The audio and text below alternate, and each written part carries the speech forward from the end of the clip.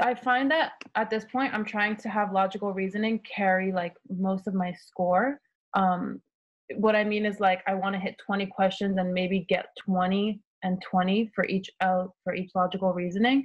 How do you what's your advice for, I guess, timing that? Like, should I? Because I remember reading something where it said, "Spend enough time on question 10 to 12." Like, if you're trying to reach only 20 questions and to get maybe 16 to 18 right, spend more time on questions like 10 through 12 since you're hitting less questions. Is that true? Does that hold for LR? So you're saying that you might not want to attempt every question in the section? Well, I know to put an answer for every single one. Like, I know to fill out, like, an answer choice, but I just, like, I don't think I could get to the 25 or 26, maybe get to 20 or 21.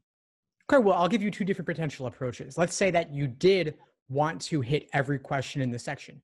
What I would say is you want to blast through the easier questions to build up a time bank to handle the tougher ones later, because easier questions deserve less time. So Mhm. maybe you would do the first 10 questions in 10 to 12 minutes, save up that time for tougher questions that come later.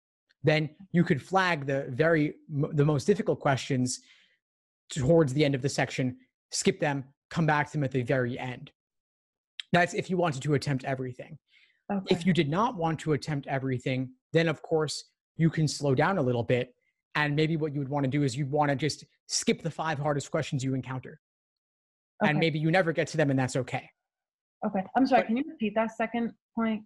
yeah, sure. I So was writing down. yeah, of course. So if you did not want to attempt every question in the section, you might want to simply skip the 5 most difficult questions you encounter. Like Okay. maybe any parallels that appear after number 15, you skip, or any Mhm. principal applications, or any sciencey or philosophy type questions. If they're too wordy, you skip Right. those and you Okay. just never attempt them. And that's fine. But even so, I would still suggest aiming to do the earlier questions a little bit more quickly, because there is that general order of difficulty. Right. Okay.